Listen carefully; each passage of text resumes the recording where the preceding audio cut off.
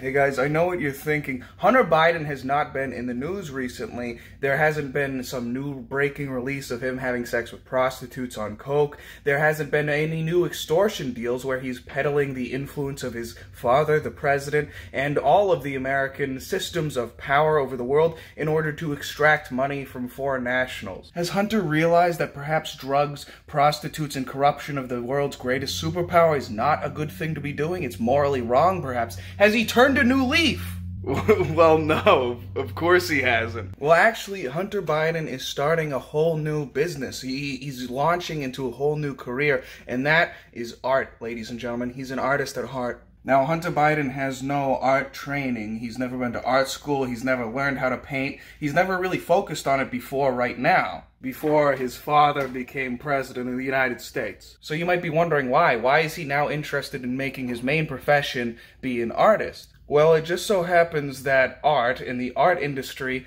is the largest unregulated legal market in America. Meaning that there is absolutely no way to trace who is buying the art or where the money comes from. There is no disclosure needed whatsoever when it comes to people purchasing art from Hunter Biden, the son of the President of the United States. You see, the art industry is not subjected to the Bank Secrecy Act, and it has no obligation to the U.S. government whatsoever when it comes to anti-money laundering or anti-terrorism funding laws. And in 2020, the art industry came under a lot of fire because of this exact loophole, because Russian oligarchs who had been sanctioned in 2014 by the United States were using this to spend upwards of $90 million to peddle influence and money into America, even though they were sanctioned, because it's anonymous. The art industry has already been exposed as a money laundering scheme because there's no government agency for appraisals. All it takes is one crooked appraiser and you have a very efficient money laundering scheme. A painting which is in reality worth $30 can be appraised for $10 million,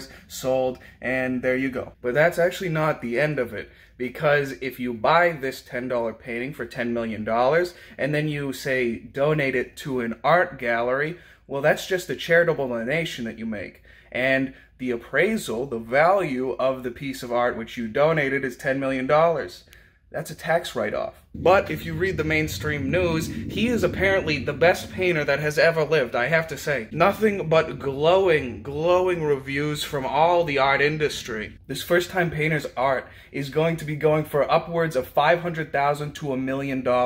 Look at that art right there. That's a masterpiece. I'd pay $1 million for that. I'd pay $2 million for that. It's like a field, a meadow of flowers. I think this Hunter Biden painting is my favorite. I believe in my vision it's an abstract, and in my vision it represents the syphilis that he has and struggled with. It's a piece that talks about turmoil and suffering, the syphilis that has plagued him ever since he fucked all those hookers. Alright, so I'm gonna put on my conspiracy theory hat here for a moment as I say an insane conspiracy theory. Perhaps Hunter Biden is just interested in being able to legally take bribes.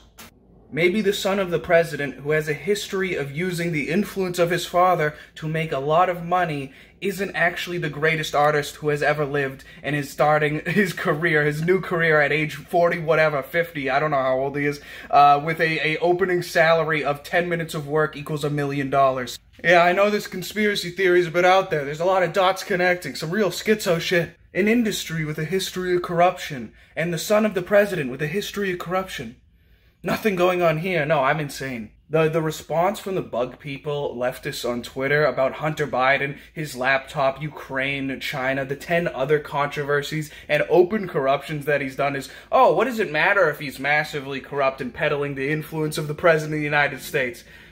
He's just the son. He's not the president. Come on, guys, who cares? Honestly, as every day passes, I start thinking more and more, maybe America deserves its fate.